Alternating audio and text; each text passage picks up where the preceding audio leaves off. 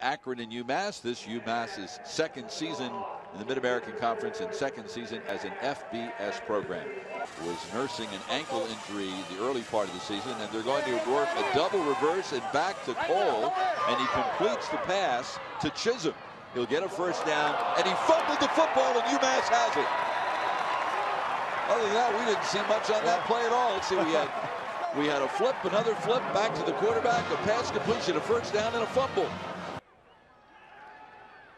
Pohl, all the time in the world, he's going to take off with the football. He's got the first down, and he walks into the end zone.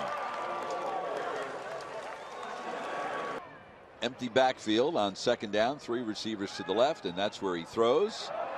And it's caught by Williams, and he'll get a first down. Tyler Williams out to the 35-yard line.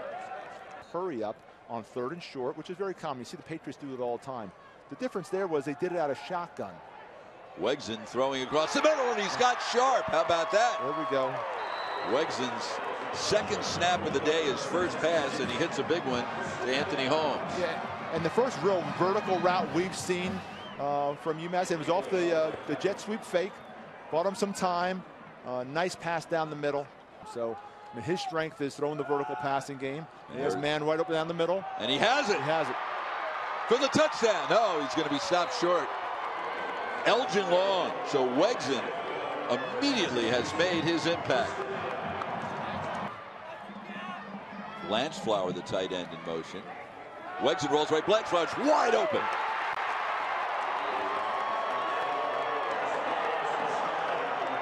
Wegson did a great job of being decisive and making a play. Throws across the middle. It's deflected and intercepted by Anthony Holmes. And Holmes is brought down by Tajay Sharp at the 35-yard line. The second turnover of the game for the Minutemen. Akron 4 for 12 on 3rd downs this year. That's 106th in the country, 33%. Handoff Hundley, and I don't think he got there.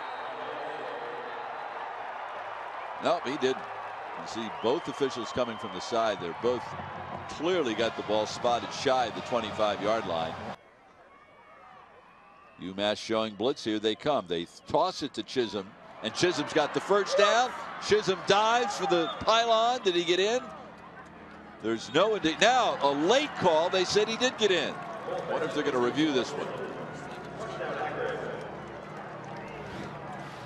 Empty backfield.